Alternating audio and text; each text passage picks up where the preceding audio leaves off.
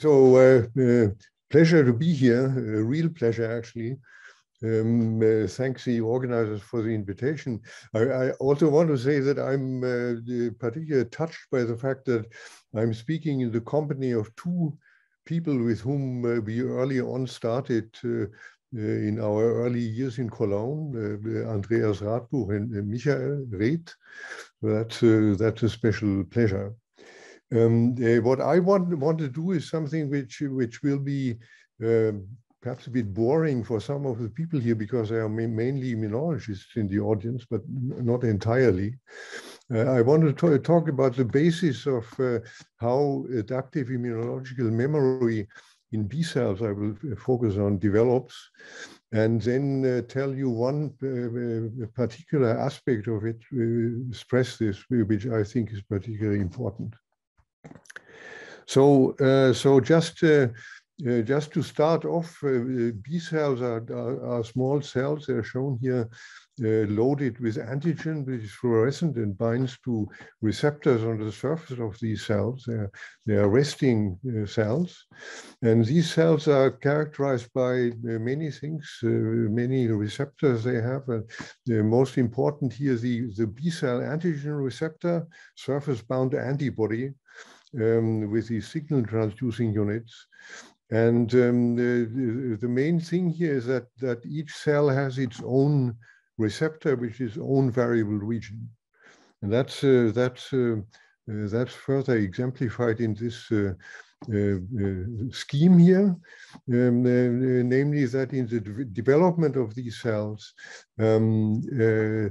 there are gene rearrangements which are individually specific for the cells, so that every cell ends up with one particular gene rearrangement for heavy and light chains. And therefore, all these cells in the naive B cell compartment, each one expresses its own receptor. So we have tens of billions of B cells in our body circulating and sitting in the lymphoid organs, waiting to be to meet their antigen. Now, this is a general scheme of how memory, B cell memory, develops from naive B cells. It all happens through antigen activation. It's much more complicated, of course, other cells involved, T cells, dendritic cells, you name it. But what happens is that after antigen contact, there is expansion of two branches, really, in two branches. One is an expansion of cells expressing germline encoded antibodies outside of germinal centers. They participate in the memory B cell pool. And there's a second branch, that's what I'm going to focus on, the cells which go through selection in germinal centers and are generating somatic antibody mutants. That will be the main part of this short introduction. And that happens through a process of somatic hypermutation of the variable region genes in the germinal center reaction. That generates then the secondary antibody repertoire post-immunization, in which the variable region genes of the antibodies are plastered by somatic mutations, which have the capacity to increase or decrease or alter the specificity of the antibody which was originally expressed by the naive cell, which was triggered by antigen. And all this happens in a complicated, very complicated structure, the so-called germinal centers. There are, of course, hundreds, thousands of them in the secondary lymphoid organs after antigenic contact. And in these, the B cells are drawn after antigen contact into these structures, into the so-called dark zone of the germinal center, where extensive proliferation of these cells happens. And this process of somatic hypermutation is set in motion, which changes the variable regions of these cells.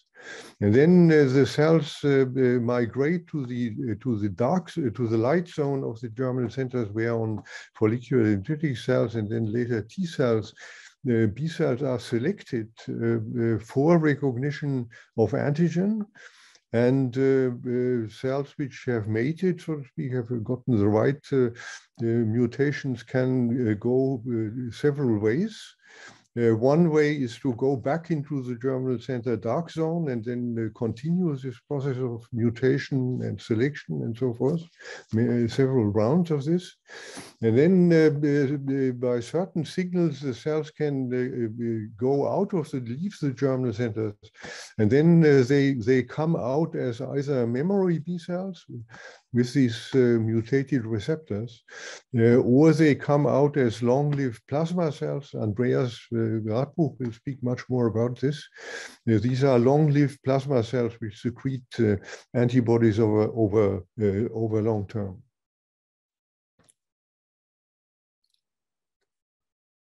You may note in this slide, it's cartoon-wise drawn, that memory cells come out of the germinal center already relatively early in the germinal center reaction.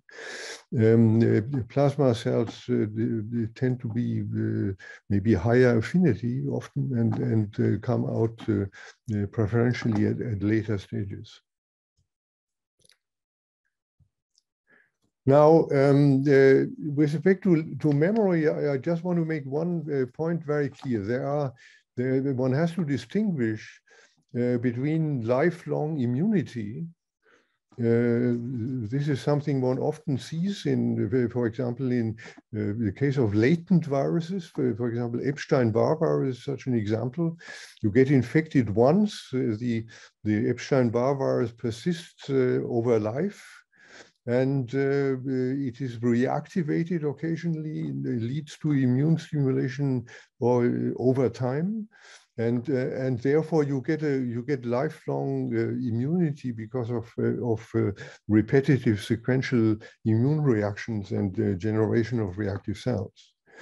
What we really want to discuss in the rest of this talk is true immunological memory. That is to say, memory which is independent of the immunizing antigen and is based on long-lived memory cells. That's what we are going to talk about for the rest of this talk. And I really want to make only one, but I think very important point about these long-lived memory cells. So, so the main thing about these memory cells is that they are long-lived resting cells. And you see an example here, the only experiment I'm actually showing, where you immunize a mouse with a certain hapten carrier conjugate, doesn't matter, it's called NP. And then you look after immunization, 6 to 8 weeks after immunization, over time, at these memory cells in the peripheral system. These are splenic memory cells, but it doesn't really matter. You could also look in the blood, for example. And what you see is that over time, over a long time actually, this is 5 months of life of a mouse, which is significant. You see very constant presence of these memory cells in the peripheral organ. These are antigen-specific memory cells which just persist here without much change of frequencies of cells, number of cells. And not shown on this slide is that these cells are really as resting as cells can be. They are not undergoing proliferation. They are not regenerated. They are really long-lived cells. Now, what we wanted to test it's now over 20 years ago, but it's an experiment which is worthwhile to remember. We wanted to really test whether these cells are antigen dependent, because that's a key question. If the cells would always be antigen dependent, they would be continuously selected, and affinity maturation, affinity selection of the cells would be the basic principle of the physiology of these cells. So we tried to do an experiment to test this. And the experiment was to induce it by an interferon-induced genetic switch in the cells, which I'm not going to explain you, but you can look at it if you want in this original paper by Maruyama et al. We induced through the genetic switch of the specificity of the antibodies in these memory cells to a different specificity, phycoerythrin, PE, which the mice had never seen during their life. And then we tested whether we could switch specificity and whether the newly generated PE-specific memory cells would now be also long-lived. And that is the experiment. When we do this switch, we indeed get about a fraction of these cells switching the receptor from NP to PE, and these cells continue to be resting cells, not shown here, but they express the PE receptor, but they don't bind NP anymore, and they persist exactly in the same way as the original cells which had been generated by NP immunization. So that is the experiment. It says that these long-lived cells, they persist, they are generated, they persist in the immune system for long times, waiting to be reactivated by antigen. And actually, we've shown that when one takes these cells and puts them in culture together with T cells, together with T cells, they will produce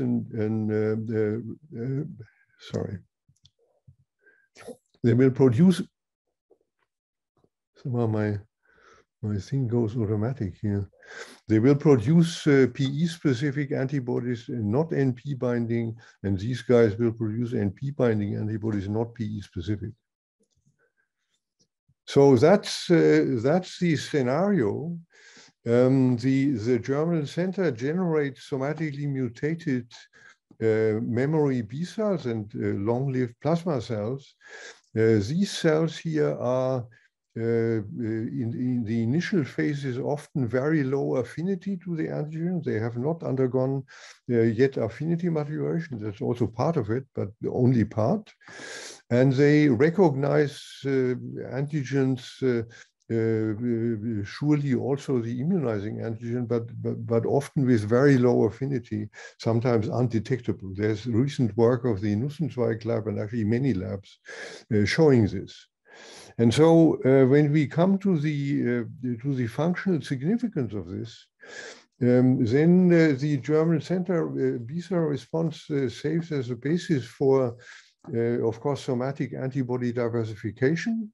So we get increased diversity. Among these, we get high affinity antibodies for the immunizing antigen. That's the famous affinity maturation in germinal centers.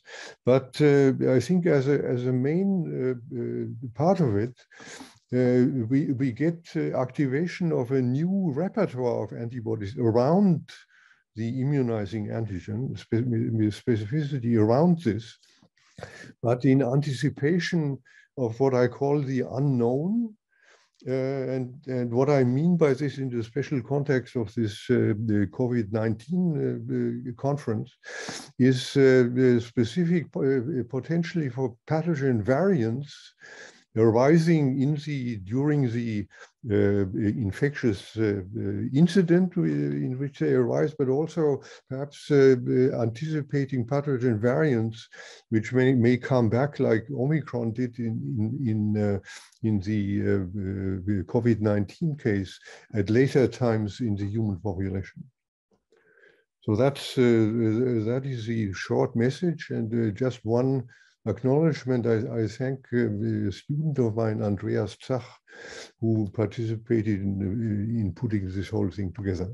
And then thank you very much for your attention, and I take, of course, questions if there are any. Yes, thank you very much for the very nice introduction, for laying the foundations of understanding the B-cell response and its refinements.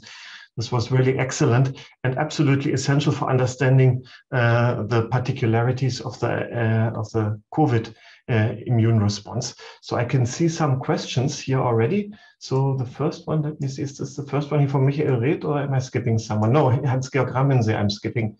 Is it easily possible to detect antigen-specific B cells in human blood? Is it easily? Oh, yes, of course. It is possible. One way to detect memory B cells is to stain them with antigen. Of course, that has been used a lot. Technically, and many of the present monoclonal antibodies against, say, HIV or so, are directly isolated from single memory cells through staining with HIV antigen. So yes, you can detect them. There are also markers, of course, and so yes. Yes, thank you. Then Michael Reth asks, Klaus, this experiment was done with IgG memory B cells, yes, right? Yes. So yes. You think that it's the same with IgM? No, thank you for the question. I mean, that's an interesting question. The IgM memory cells have attracted much recent attention. We have been actually in the mice pretty unsuccessful in detecting them in substantial numbers. So we don't know. But I think it would be very interesting to look at this. Yes, absolutely. Yeah. Thanks. Hello, Christina. Your question, please. Yeah, it's very impressive that you showed that the lymphoid structures in the lymph node are so important. In SARS-CoV-2, it seems that there is a deterioration of the germinal center reaction because you see weird B cells and plasma cells in the blood. So could you envision an inflammatory condition that is driving cells that normally would stay to the lymph node into the periphery? Into the periphery, you mean? In the blood. Well, you detect memory cells in the blood. I think usually they are sitting in niches, and Andreas is our great expert on this. Many of them are sitting actually in the bone marrow. Many are sitting in the spleen also. Not so much. There are really special niches for them. And it's very important, of course, to understand the structure of these niches and for the physiology of these cells.